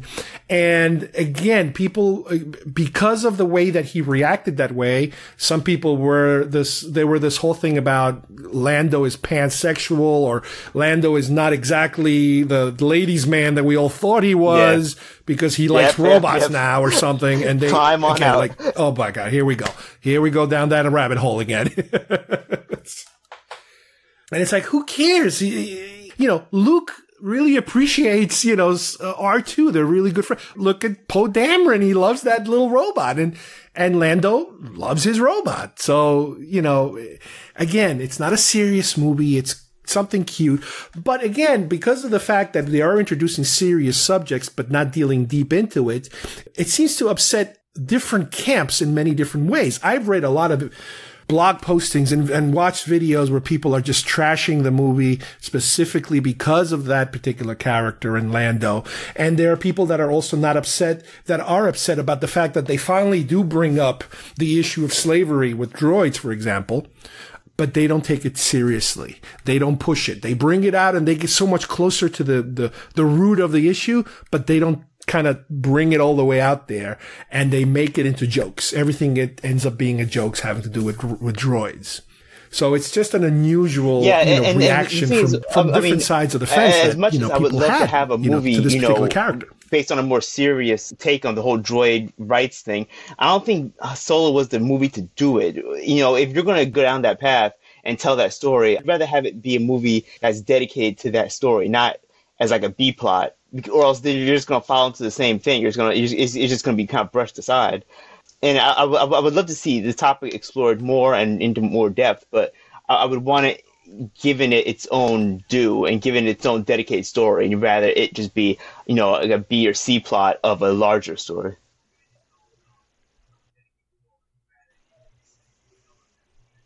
So is the message that we're getting, after examining all these films, is that, okay, slavery exists, but because it affects people and creatures, the droids have to take a back seat to their possible sentience status.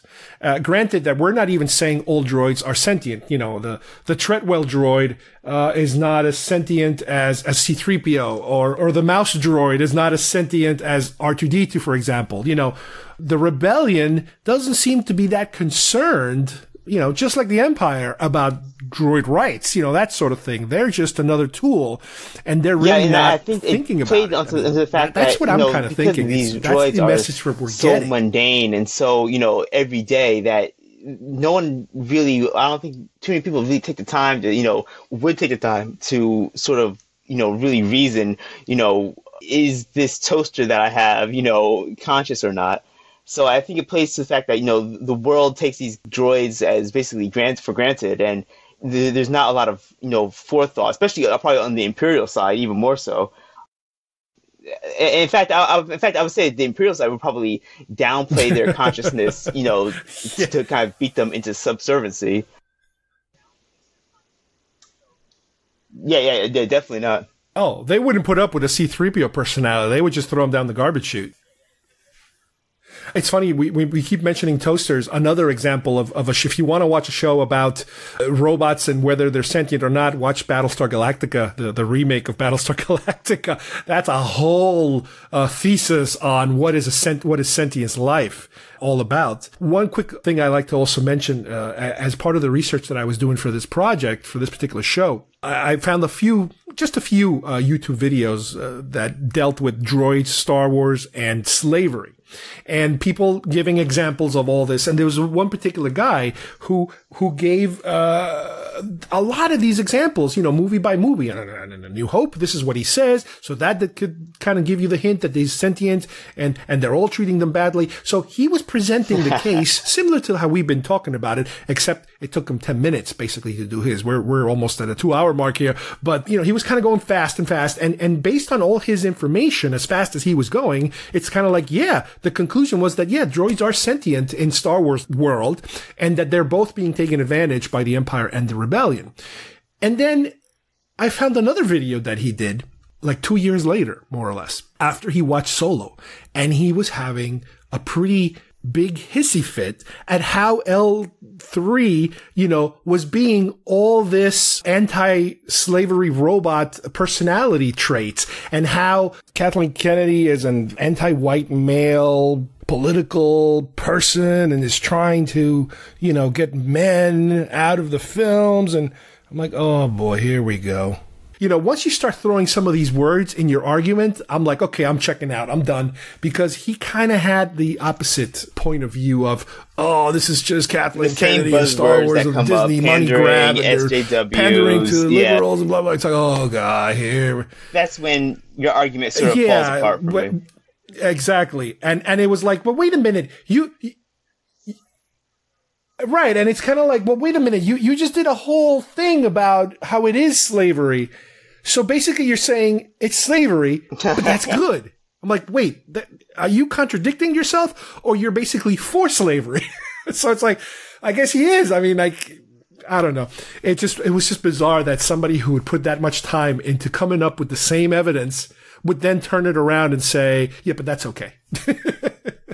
You know, again, like I mentioned before, I had done a show a while back. I did a show about droids. I did a show about stormtroopers.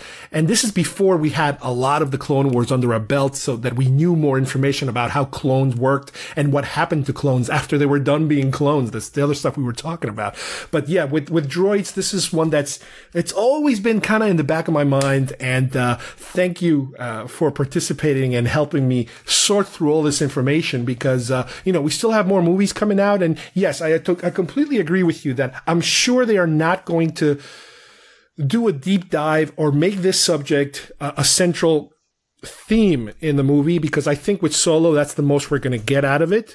And specifically, since we're dealing in future movies, who the hell knows? Maybe when they have another trilogy, you know, if they ever do make other trilogies not directly connected to like episode 7, 8, 9, you know, 10, 11, 12, but maybe it obviously has nothing to do with the Skywalker family. Maybe it's so far in the future that it's a whole new ball game, and droids maybe are considered to be just part of a of a side, whether they're with the bad guys or with the good guys. I mean, we've already seen a lot of droids on the bad guy side. It would be nice to see a lot of droids on the good guy side. It would be, and actually, as just another individual and not just another tool for them to use. Because we now know that Disney's coming with their new streaming service. So I think if they were going to do something like that, I think that would be perfect marketing for a mini series or a TV series about this subject.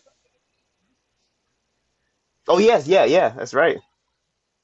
Well, you heard that, speaking of IG-88, he is going to show up in The Mandalorian. Yeah. So they're going to give us some information on what his motivation and what his deal is. So that would be interesting. I don't think he's just a background cameo like he was in Empire. The Cassian and The Mandalorian show, I think that topic of droids and rights, that could really come into play for both series. Yep. Especially because that's the timeline. That's exactly when Solo takes place, and it's it's the pre New Hope era where maybe that's when most of these incidents occurred. That all of a sudden there might have been a spark of rebellion even amongst droids. It was my pleasure. I feel we can go on for another 2 hours. Again, honestly, Steve, thanks for joining me today. And not even just in the realm of Star Wars, but the whole AI in all science fiction is something that we could go on and on and on and on about. But I appreciate you having me on, and I thank all the listeners for having me.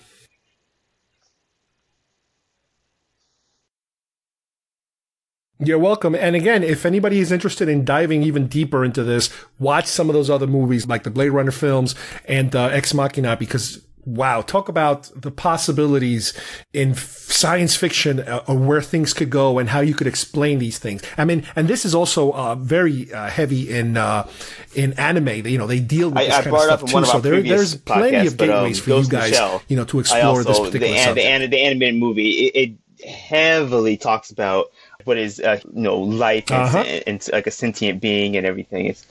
It really delves into that topic.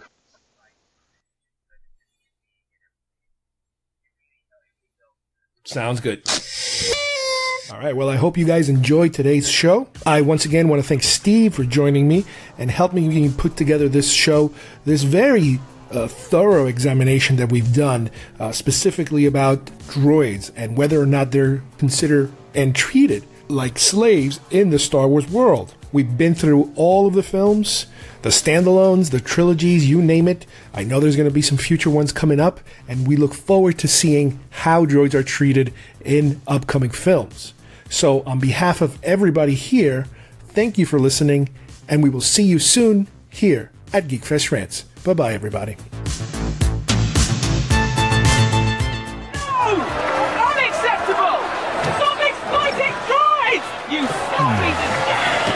She never learns. Who? My first mate. Got no business being here. Get out of here. How can you condone this savagery? You should not be doing this. They're using you for entertainment. Yeah, you've been Eurowashed. Don't just blindly follow the program. Exercise some free will. Stay away from him. He's never had it so good. Oh, really? How about you have a go at me, you lumpy brute? L3! Droids! We are sentient! I'm gonna flip your switch! Good luck finding it. L3! Let go of the mean man's face. We're leaving. They don't even serve our kind here. No. Who are these guys? We're taking them to Kessel. Who are we? And what if I don't elect to go to Kessel? Please don't start. Oh, what? You'll have me white? You couldn't get from here to Black Spire without me. Now you're going to make the Kessel run? If she doesn't want to fly,Ll be your co-pilot. No. It's okay. She's definitely going. Oh, why? Because you're my organic overlord? Because I'm your captain. How about that? I actually would have a memory wipe. But she's got the best damn navigational database in the galaxy. Could use a fresh coat of paint, though. Well, I noticed you do not want to press that button with me. If you would like to subscribe to our show, send us messages, or see video links to some of the topics we talked about today, please visit our homepage at geekfestrants.com or our YouTube channel, Facebook page, or iTunes at GeekFest Rants. I don't know what we're yelling about! GeekFest Rants is produced by Carlos Perone, copyright 2019.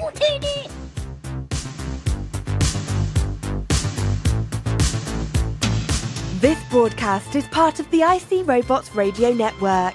Visit icrobots.com for this and many other nerd/nostalgia related podcasts. You won't be sorry for long.